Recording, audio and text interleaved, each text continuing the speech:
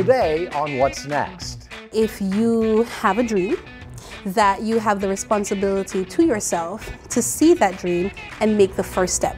I wake up every morning and say, God, thank you for giving me another day. And knowing who I am, if I can help someone else find that voice, that's everything.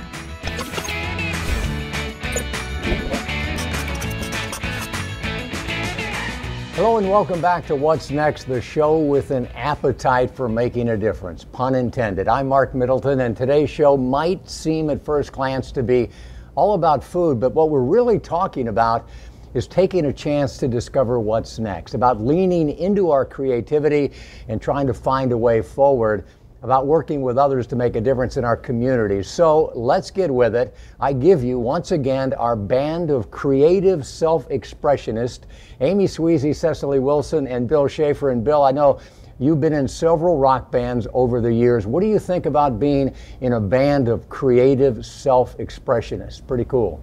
Creative it would break up like every other band ever has. You can't coexist. It's so hard with so many great, but before they break up, it's the most inspiring environment they've ever been in. Do you kind of see the dichotomy there? I mean, it's almost like if you ever thought about trying something, but then you stop because all you can think of are a million reasons that it probably won't work. You'll like this story. Jen Ross had a dream. Hers was to open a vegan restaurant in an economically disadvantaged area. Everybody she asked, she sought everybody's opinion out. They all told her, bad idea. Oh, did I mention on top of that she has zero restaurant experience at all? But here's what can happen when you step up and believe in yourself. Okay. Jen Ross is on a mission to nourish a community. Not just their bodies, but also their souls. She started by doing what everyone told her she could not. In a less than affluent neighborhood, she opened a vegan restaurant. Her challenge? Let's make this approachable for everyone. Let's show everyone that you can be vegan if you want to. Let's show them that you don't have to spend $5 million and your left arm to afford a vegan meal. And being able to come into the town of Edenville, which is the oldest all-black incorporated municipality in the United States, and continue that is a continuation of my mission. You'd think that only an experienced restaurateur would have the nerve to take that kind of a risk, right? Well, would you believe she's never done this before? And most of the people she consulted were not exactly encouraging.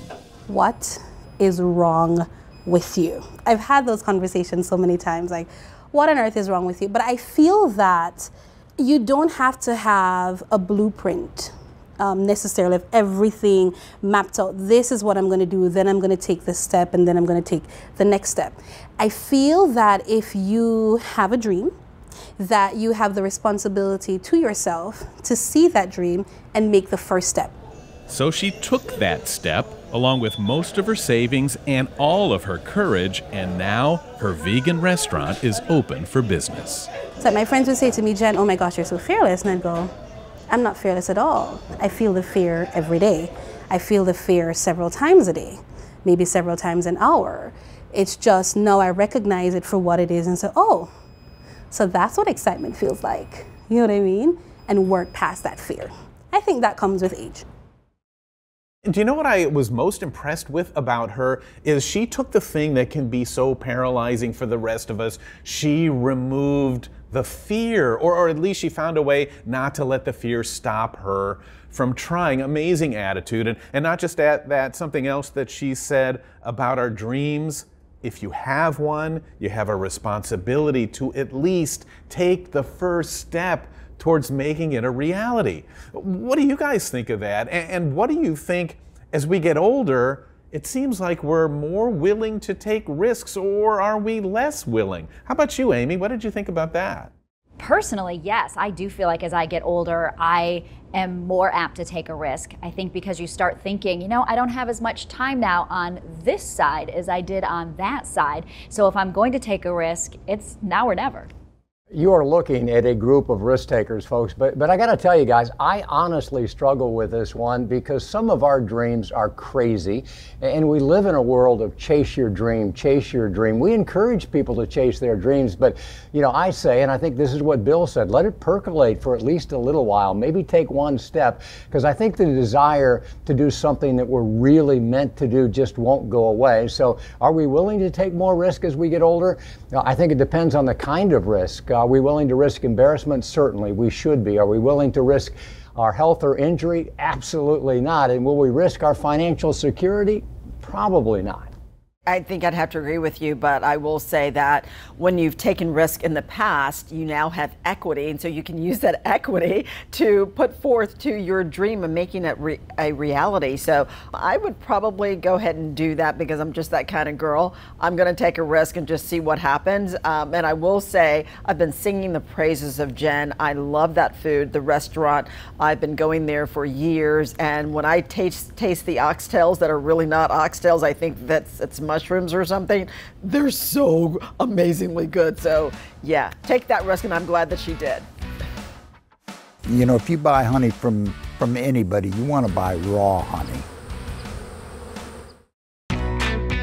Welcome back to What's Next. Of course, discovering a what's next after we retire can be especially challenging, but it is more important than ever. Finding something we like doing that gives us purpose, finding something that we like doing that provides income really is the holy grail, because we are living longer than most of us thought we would, and most of us haven't saved enough to fund those extra years in the style that we would like. So I guess the question is, what do we do? Well, Scott Irving provides a pretty good example that we think is especially buzzworthy.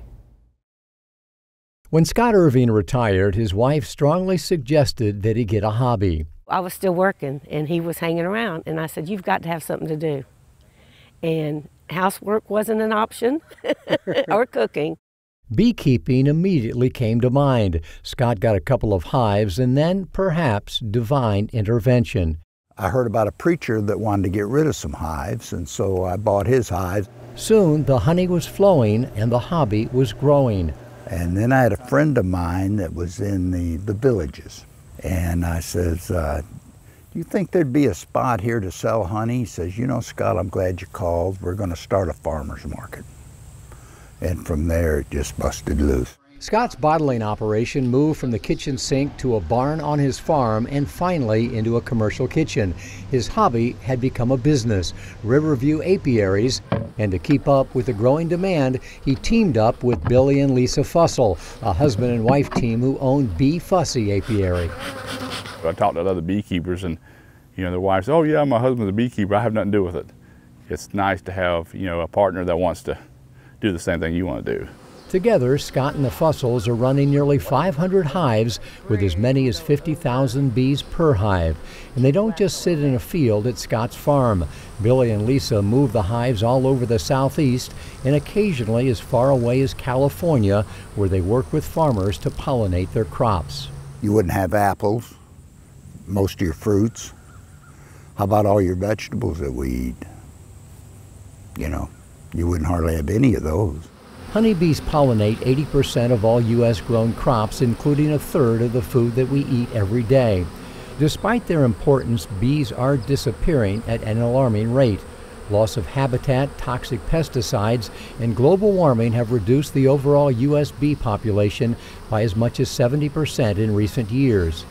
Beekeepers like Scott and the Fussells are more important than ever.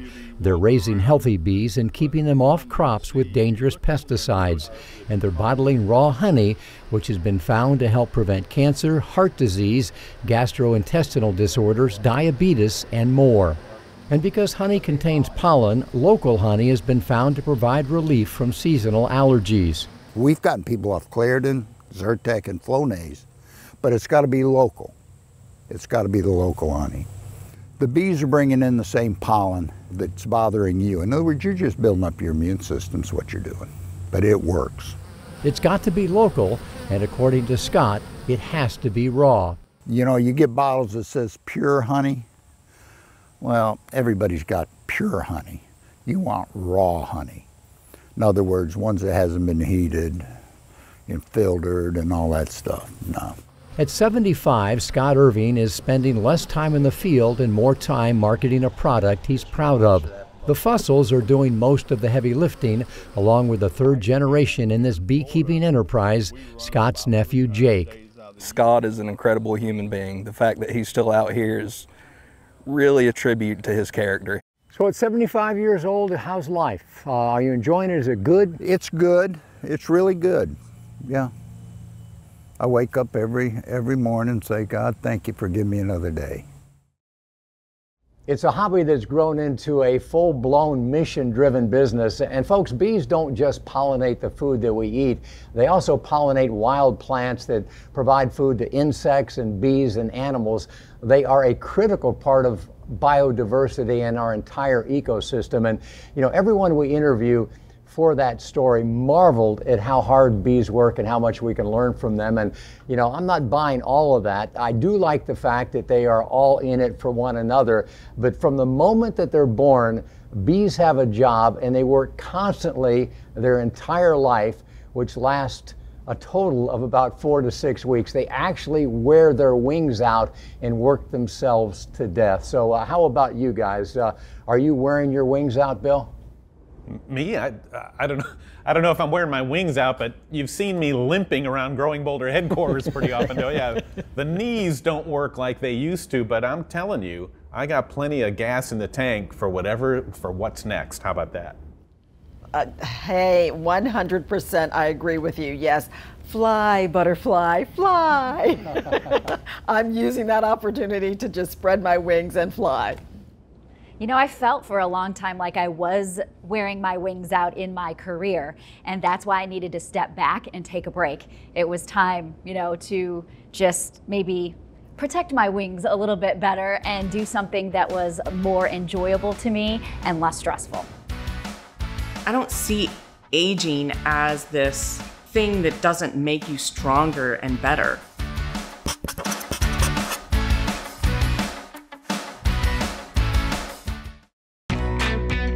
Welcome back to What's Next. Our next story, Trenna Gregory Probst. She worked for more than 2 decades in the spa industry, and baking was just her hobby kind of on the side. But then she decided it was now or never. So what she found was that a later in life perspective made all the difference. How did I get into baking? Wow, it was never my intention. I went back to school at 42, graduated at 45, and started a whole new career. When I was in culinary school, baking and pastry, these kids, and I can say that because they were kids compared to me. I'm at 42, 43, 44, graduated at 45. They're half my age. They have 20 years to make a name for themselves. I'm here at 45. I need to hit the ground running. In fact, I should have been sprinting like a year back. I feel a little more stable in not sweating the small stuff anymore. If that's a thing, you're like, rub some dirt on it. You know, I think that has helped me stay calm in situations when I thought, wow, what now? Now what? What am I gonna do now? And this is what 52 looks like. I don't see aging as this thing that doesn't make you stronger and better.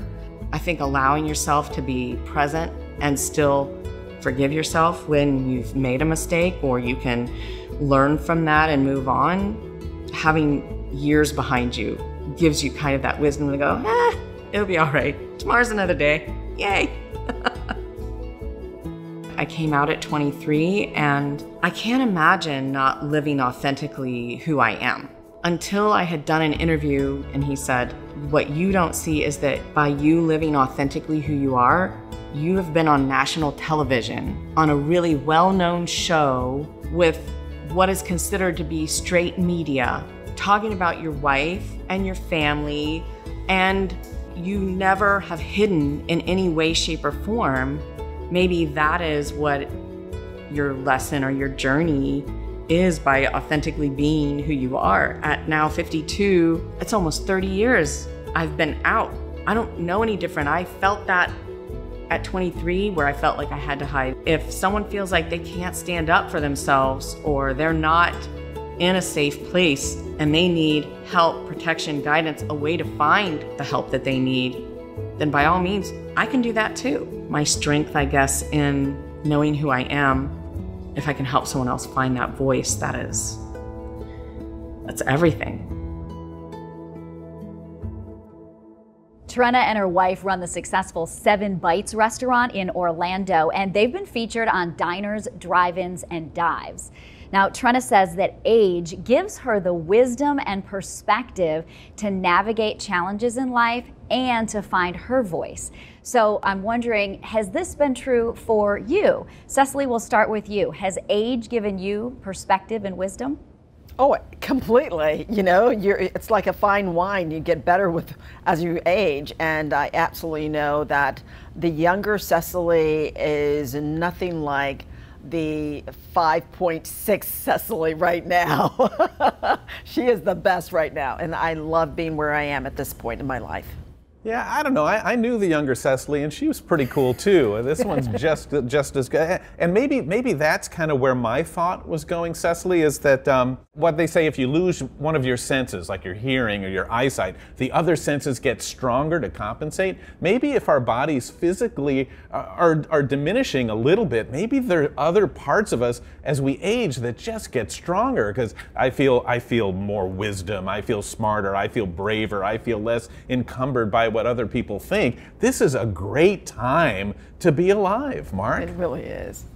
I agree, Bill. I also think version 5.6 of Cecily is pretty darn good, but the real upgrade was when you went from 4.7 to 4.8, Cecily. I'll never forget that one. That was phenomenal. And, you know, we talk a lot about resilience. Jen said it in our earlier story, and to me, that's what age gives us. The bad news is we've all been knocked down a time or two. The good news is we now know how to get back up. And I love how Trenna says, just rub a little dirt on it. There's great wisdom in that. Don't sweat it, just move on.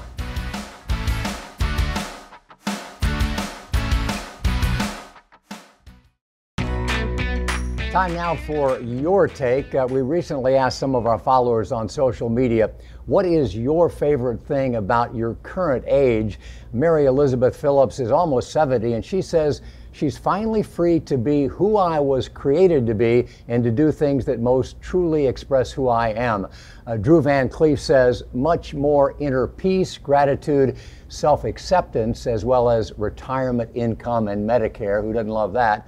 Gayleen Middleton, no relation, says senior discounts. Full disclosure, I struggle with those, but that may be a topic for another time, you guys. So what is it for you guys? What's your favorite thing about your current age? Cess, start us off again.